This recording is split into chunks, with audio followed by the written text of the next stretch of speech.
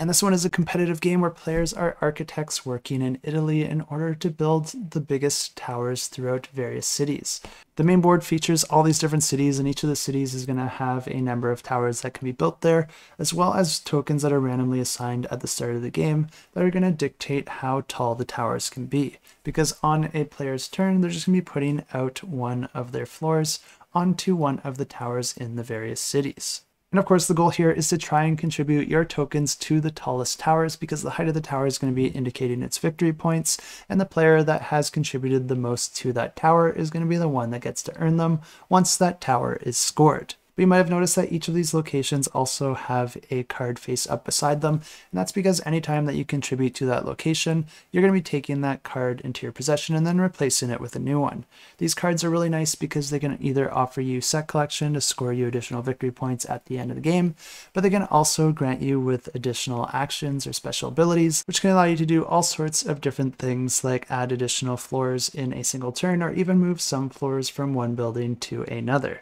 The game continues like this until no more floors can be placed, and then the player with the most victory points is going to be the one to win the game. But this new version of the game is also going to be introducing some new ideas into the game, offering a new rule set for 2-player mode that's going to be introducing an AI player that's going to be challenging the players. But then there's also going to be some optional modules that players can choose to include into their game to add even more variety in terms of scoring victory points. If this one sounds interesting to you, I'll have links to the campaign in the description below.